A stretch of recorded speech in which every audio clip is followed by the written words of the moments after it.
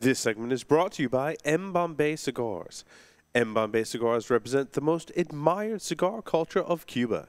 They select the best of the best quality tobacco to use in the aging process. M. Bombay Cigars are then rolled in Costa Rica by some of the most experienced cigar rollers, giving it a unique smoking experience. The band portrays the detailed and artistic nature of our small industry. Try the M. Bombay Casera, M. Bombay Mora, and the recently released M. Bombay Habano. M. Bombay Cigars, where the cigar is a way of life. Welcome back, everyone, to the Stogie Geeks Show. And speaking of M. Bombay Cigars, Mel Shah is here with us. Mel, welcome back to the show. Nice to have you on, as always. Doing? Yes, hello. Ciao. Nice to have you on. Mel, where's Stogie Santa? Will, are you smoking this one as well? I'm smoking the Nika. Yeah, so Mel, tell us about the cigar that we're all smoking tonight. This is a new release from M. Bombay. Yes, it's a limited release. We're gonna release only like around 2,000 sticks of those every year. Nika is a line extension in the Quesera. The size was a Lonsdale Grande now, and we came up with that before. It's a new size. We gave it to Mel. We came up with a new size. I called it a Lonsdale Grande. Stogie Santa gave me that. That was like a Braden look you gave me. He gave me the Braden look right there. He gave me this look like I was crazy. But it's a lot. So what's the size in the cigar, Mel? The size is 5.5 inches by 44. Okay. And 5.75. If I'm correct myself, it's 5.75 by 44. The blending is we're using the same wrapper as the Quesera line. It's a Ecuadorian Connecticut Desflorado. The filler of this cigar, filler and binder of these cigars, they have been aged for like around 3.5 to 4 years longer in the cedar and sandalwood chests at our factory. So, Mel, it's the same binder and filler as the regular Casera line, but the only difference is it's been aged longer? Very long. Four years aged longer. And on top of it, the cigars were ready in probably January, February. So it's been cedar infused and packed in cedar cans for almost 10 months now. Wow. So it just kind of like the floral character of the cigar, the floral characteristics that the sandalwood and cedar chests give to the Peruvian and the Dominican tobacco, it kind of like enhances there. The spice tone on that is a lot more milder compared to a regular Quesera line. So keeping it at medium flavor, medium body. But the retrohale on the cigar is, you tell me. Well, I think it's very good. I get the cedar. I get that cedar on the retrohale, and it's a little bit of floral in there as well. It's interesting. As I smoked two. This is the second one I smoked from this Nika one, and the complexities. Speaking of aged tobacco, it changes up a lot as you go through the cigar, which is one of the characteristics I appreciate, and it really keeps my attention. So I really like it. I got a little tea component to it. Yeah, there's a lot going on, like a tea component, a cedar component, like Will said. I could totally. The spice I get on more on a retrohale than I do the regular cigar itself. Yeah. Is that an Indian spice? Is that what we were saying before the show? Is that what you were saying? What? Yes, it's Indian spices. What? Where does that come? Where does that come from? India. India. It comes from India, right? I told them we weren't going here. Well, I went there because I thought it was funny. But you were on a different show and they were talking to you about Indian spice, right? Well, yeah, and no. Yeah. Okay. Yes. Is that how you would characterize the spice smell, or is that? I think he's spot on. Seriously. No. So, go ahead. Mel is a longtime sponsor of this show here. We like him. Let me answer that. No, the spice part. Well, it was definitely sparked by somebody at another show, but when he kind of like put me in the same boat as like, okay, the bobblehead Indians, and like you have the Indian food and things like that. So, well, it's okay. Yeah. If somebody says Indian spice, bang on, no problem. As long as I enjoy it, right? Yeah. Exactly. No, what the whole thing is, But the flavor no, is important.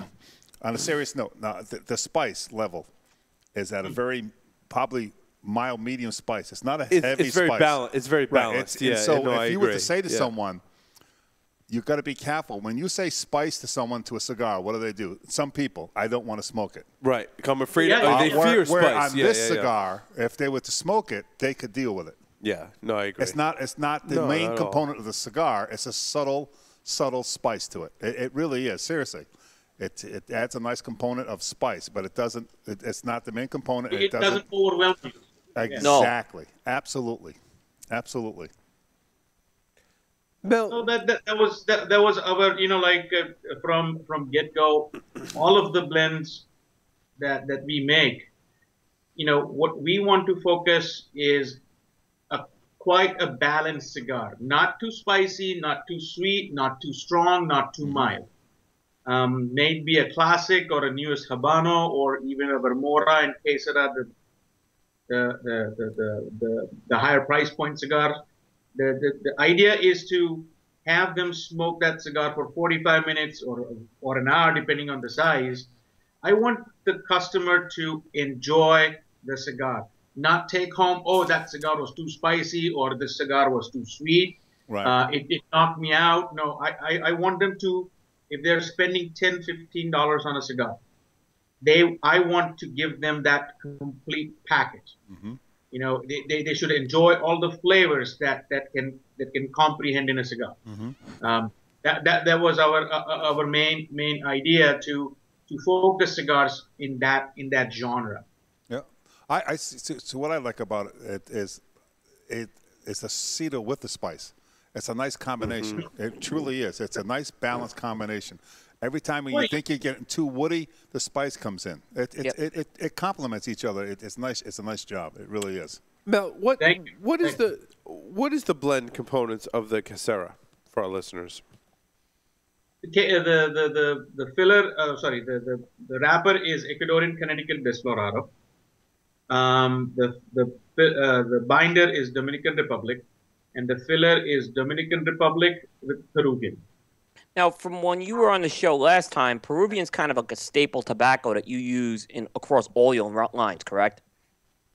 Well, the Peruvian tobacco, it's a seco that I use from of Peruvian the Peruvian plant, and the way that normally how secos are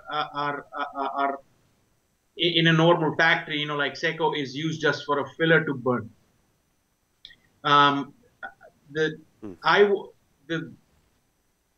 My findings were that like if you age them properly, if you catch them at the prime aging technique or fermentation technique, it would add on more flavor to the cigar. And I have been of the opinion that floralness, that spooky flavor is a big result of this Peruvian tobacco. It just, when you take that Peruvian tobacco away, it kind of like cigar becomes one-dimensional. It's still a great cigar, but if you want to kick in like that floral notes, that sweetness that it is giving, that I contributed to the Peruvian tobacco. Mel, I think your description of Peruvian tobacco as being floral, I think is spot on. And one of the blends that we've smoked, Will and I actually had the privilege of smoking all of the individual Peritos or the filler components, where one of them is Peruvian, is the La Oro Preferidos blend. So we get to smoke one cigar of all Peruvian tobacco.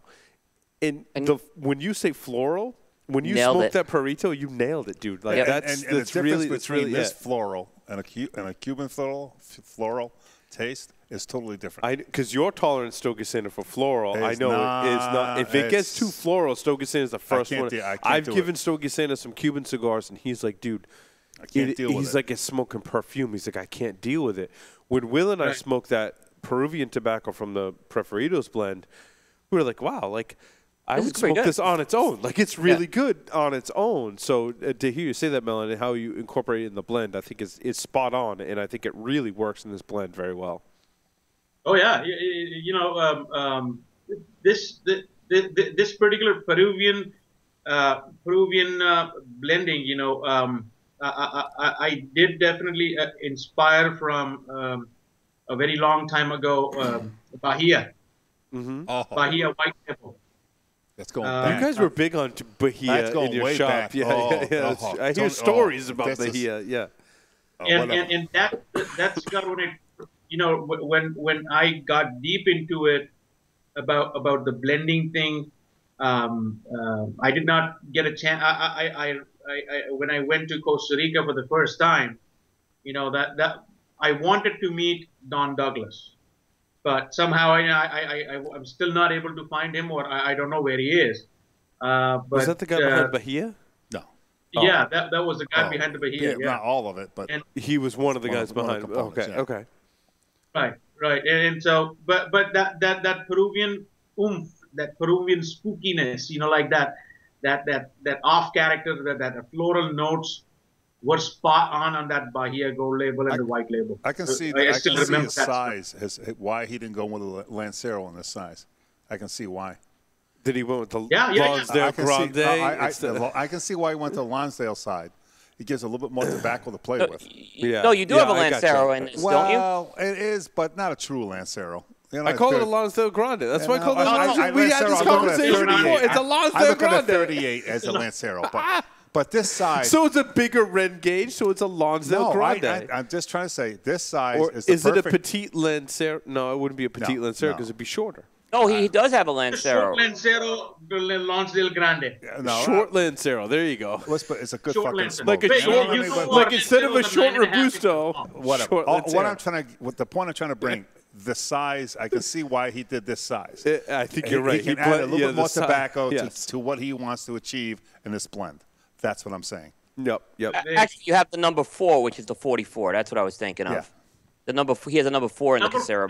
Yeah. Yes. That's what I was saying. We have that in Casera and as well as in Mora. Yep. So Mel, you just mentioned Casera and Mora. So for those our listeners. What is the components of the Mora blend and how do they differ? Well, Mora is first of all a Dominican Corojo wrapper, and the filler, and in the filler we have added Ecuador also. So Dominican Corojo. Ecuador as a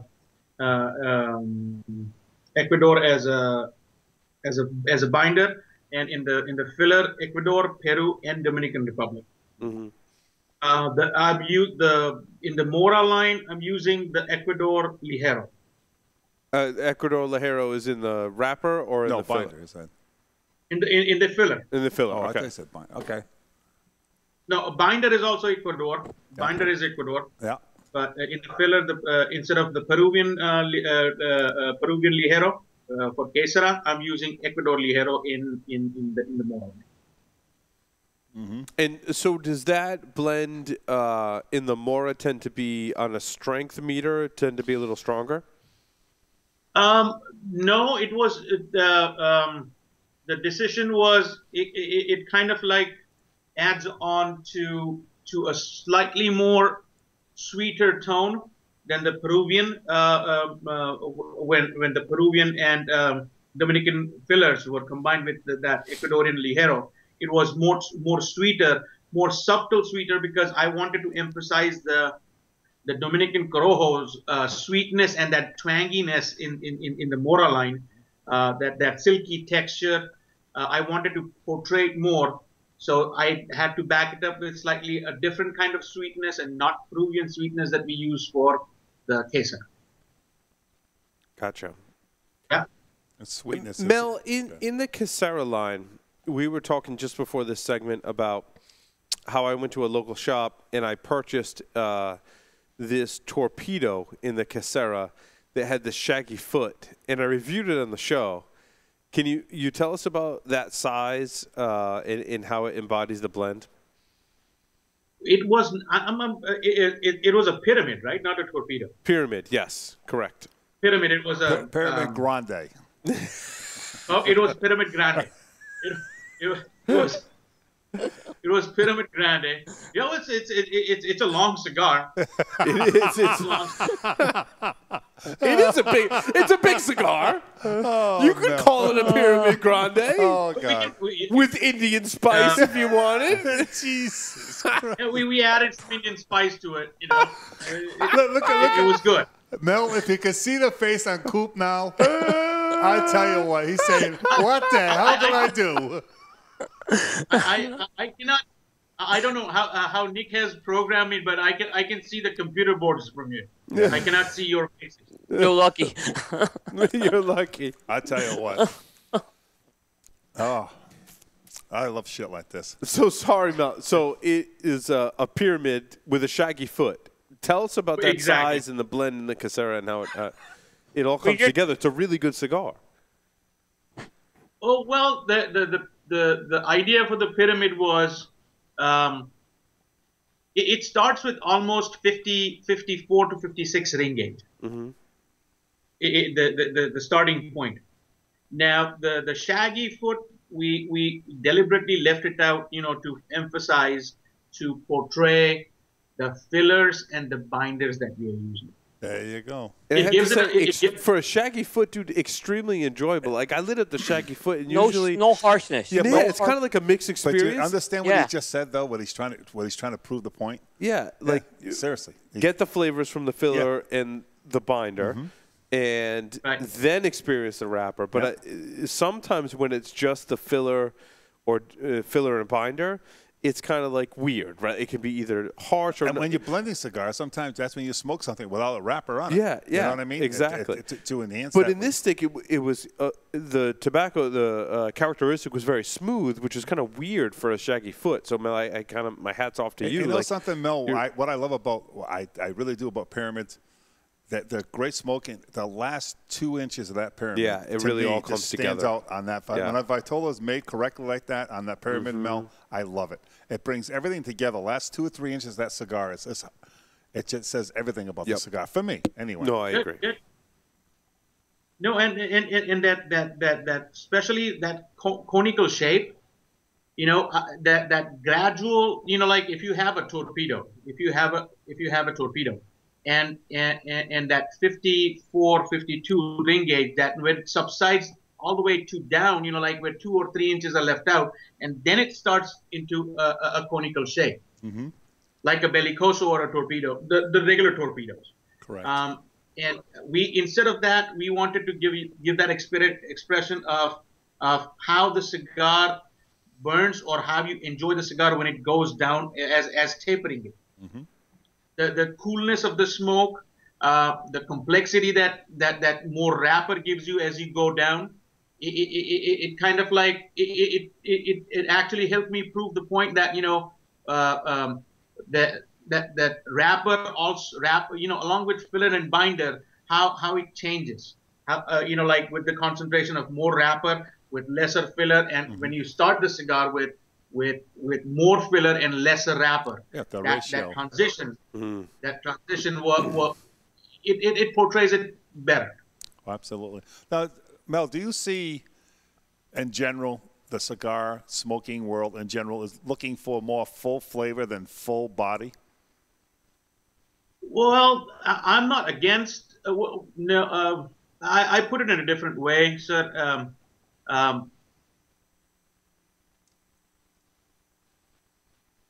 The flavor, you know, many shops I go, and you know, like, oh, I when I talk to the customers, it's more about, oh, I like this cigar, because it is a powerhouse.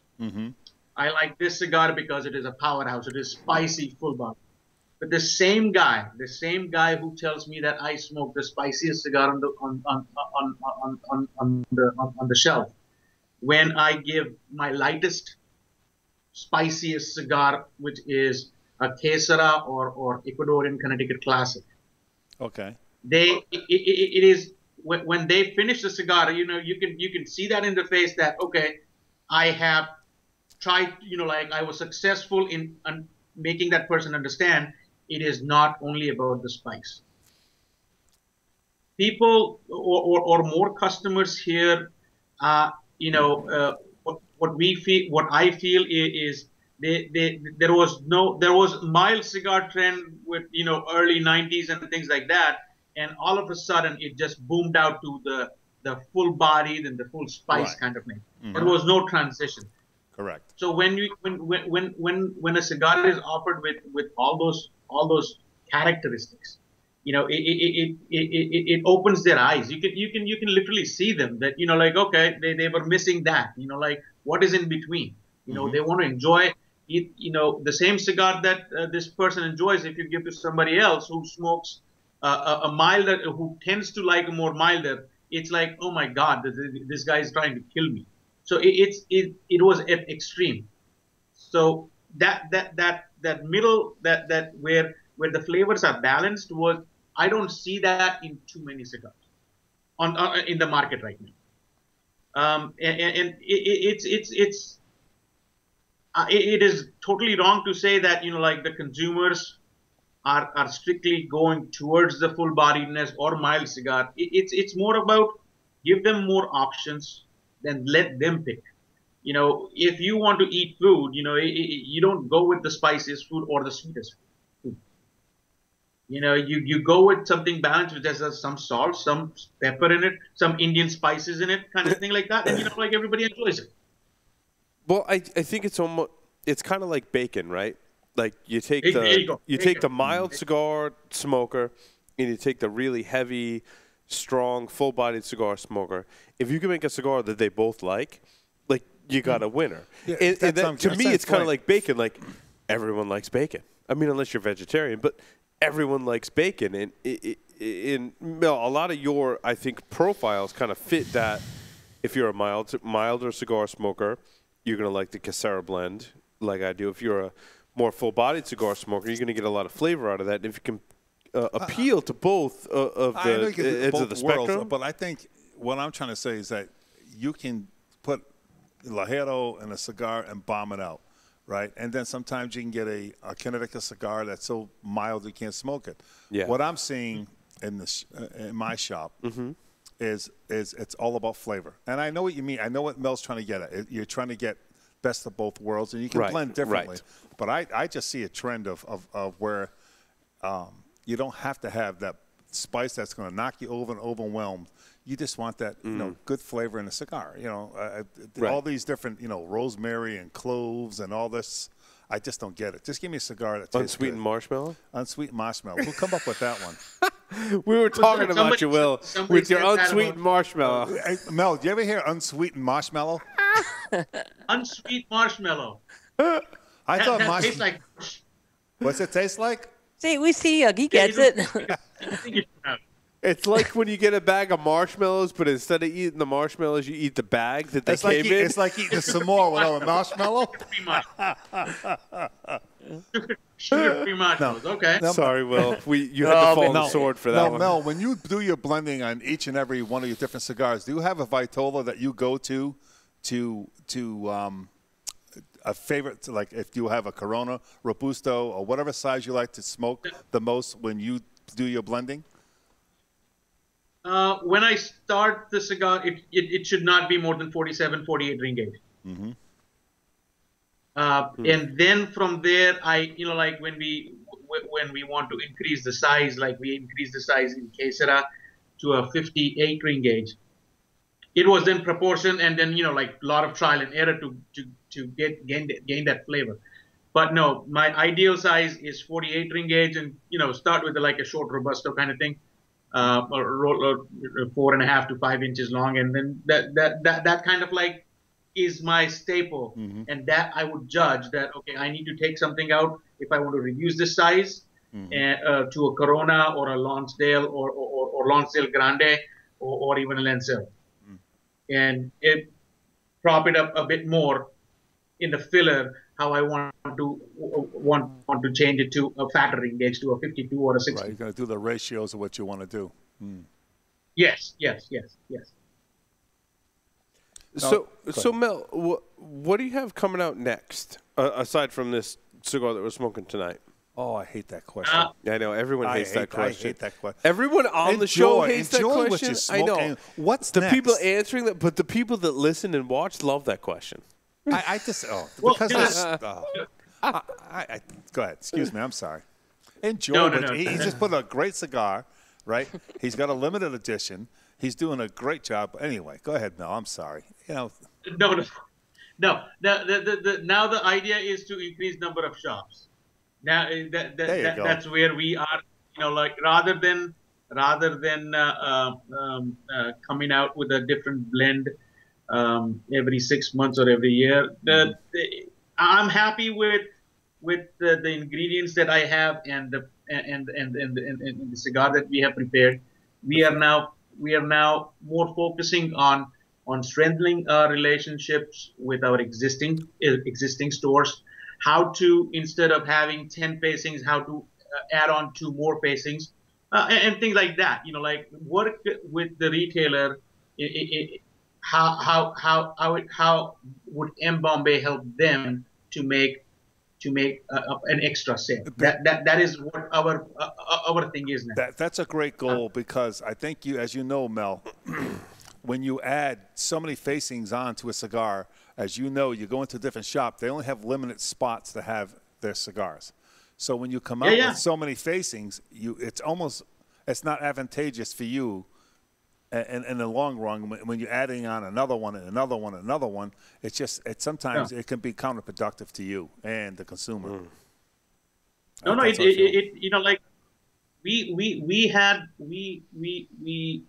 when we started, like within the first 8-9 months, we came with all the blends, and the idea was, like to offer that this is what we have, like around 30, including the Quesera. Now we have like 33 Vitolas, including Quesera Nica. We have 33 Vitolas. But the idea is not to a very lot. But hear me out, sir. It's not about go to a retail store and have them carry all 33. We have many stores that focus on thicker ring gauges. That, like, okay, the customers that they have, they come and ask normally for a thicker ring gauge. Some of the shops focus more on the torpedoes or the bellicosos that we have. Some of the shops that we have is the perfecto sizes are selling hand over fist. A couple of shops in Houston or Texas, actually, they focus more on the Lanceros. So wherever we are, like we want to offer not with an intention, oh, here you are with 31 facings or 30 facings, and we want you to go to 30 facings. That is not an idea. That it is not. It doesn't help the brand, nor it does help the retailer. We want you to focus, or the retailer to focus on the sizes that move properly in your shop. That's the ideal way. Now, Coop's saying that in the Northeast, okay, I'll throw a Padron just for the sake of saying that. I cannot give away, and I smoke some great bellicosos. Now, down in North Carolina, bellicosos, do they sell very well down there, Coop? They don't, although there are some that will sell better than others. Like, I tend to see the box press ones sell a little better, but it's still, most folks are still a Toro. It's very much a Toro town here. I just don't get it sometimes. I just don't. Because there's some great bellicosos out there. There really are. I was going to say, in some brands, the bellicosos. I don't want to get into the brand. But what I'm trying to say is just that I think they look at it and they don't understand that Vitola, the work behind that, that's a hard cigar to roll. And if they instead of looking at I think they look at the shape. That's my opinion. I don't know if it's right or wrong. and I try, like you hand sell Lanceros. I have a harder time selling a Bellicoso than a Lancero. I would agree with that because I think the consumer looks at it and they're concerned about the draw and the smoke production because they see it going from thick to thin, and they're like, "Oh, how am I going to get the smoke and the draw production from that size?" Right? Not only that, what drives me completely insane. I mean, with it, I want to go over the counter and strangle them.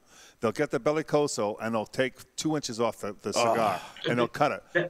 Why did you buy this? Why did you buy this cigar? And then they come back and they're like, why is it unraveling on me? And I just think that I'll tell you what. Well, the best advice you ever gave me when you're clipping a Bellicoso or a Torpedo is start small. Right. It's like a haircut, right? Like you can always take more off. You can't take less. So you're like, start there. There's nothing wrong with cutting a little bit and then smoking it and saying, "Oh, I got to take a little more off." Right there. This cutter, okay? Scissors. You like that cutter. You cut the Bellicoso with that 36. And I'll say this, Mel has got an incredible Bellicoso with that Mora number 2. So that is a very good representation of the blend. And when I smoke it, I use this little hole, and it cuts it perfect every time. I'm going to do at my shop. I'm going to do something to the fact. I'm going to have the next. I got January, February. I got March, maybe March. I'm going to do a Bellicoso in someone's blend, and I really want to educate people on Bellicosos. That's my new. Yeah. My new passion, like I'm saying, I've done what I can do with Coronas and Lanceros. Bellicosos are just so misunderstood. I don't know if I'm going too far with this, but no, that's how I feel about it. I think there's some great smokes out there. I really do. I truly do. Mel, I want to thank you very much for coming back on our show. I want to thank you very much for our support. Most importantly, thank you for making fantastic cigars that we love to smoke. The local, nice job. I want to say some of the local community here, it's kind of interesting, has gotten turned on to the M. Bombay brand, and they're all coming to me. They're like, Paul, have you smoked this M. Bombay? I'm like, yeah, dude. Like, they sponsor our show. I smoked a ton of their cigars. I'm like, they're really good. That's what I've been telling you guys. They're like, yeah, it's really, really good. Okay, Mel, I hope I come off and I want to be honest with you. I really do. A couple of years ago, I tried it, and I wasn't a fan. You won me over. You tried it a couple of years ago? Yeah. And the Connecticut wasn't really something I wanted to do, that Ecuadorian. This particular cigar I smoked tonight surprised the living shit out of me. That speaks volumes. Thank you, sir. I tell you what, it speaks volumes. I don't want to. I like to add. I don't like to subtract. I mean, anyone. I'll always say to somebody to try it. I will never anyone to do that. This cigar completely surprised me. It's a great cigar. It completely. Nice job. Nice job. Thank you, sir. Thank you. Seriously, I'm. Wow. I've got to say that to you. Hats off to you. And the second thing I got to say is that everybody, I think Dominican tobacco has got a bad rap years ago, and it's come a long way. I know Nicaraguan tobacco, one of my favorite tobaccos and whatnot, but Dominican tobaccos to me are one of my favorites. I have to say this. But it goes back to what Mel was saying, I think, at the beginning of the interview, was when he was talking about, I think it was the Peruvian tobacco. Like, it depends on how it's fermented. Well, that's for all tobaccos. It's all tobaccos, right? And tobaccos from the Dominican, you get that right. Anywhere you get that right fermentation process, they can be fantastic. And I think it got a bad rap because I think in the boom, people were just cranking out tobacco and not paying as much attention as they should to the fermentation process, and it got a bad rap. Now there's so many different farms, so many different types of tobacco, so many different blenders that are doing fermentation right and producing quality tobacco. I'll play devil's advocate for that. I also look at it that there are more cigar geeks that call them mala. You know what I mean? They couldn't push that by people anymore. Yeah. You're not going to get that by that person. No, that's true. You I know think what the I'm saying? consumer is more educated now. There's nothing better than an educated consumer. Right. So that person who's putting out a good cigar is going to be rewarded. Well, and it's interesting. What taught me a lot about that was Tobacconist University, and their job is to educate the consumer and the retailer. And the that's retailer why, first, as a but now retailer, the consumer that's too. my most Right. important part. I think the internet's important because without the internet, you wouldn't have all this collaboration and sharing of knowledge. Exactly. So right. please, as you know, I'm a brick and mortar person. Don't get me wrong. That's not what I'm saying. Nothing wrong with that. Hand in certainly. hand. Yeah. But you know, if I can help build a brand, that's important.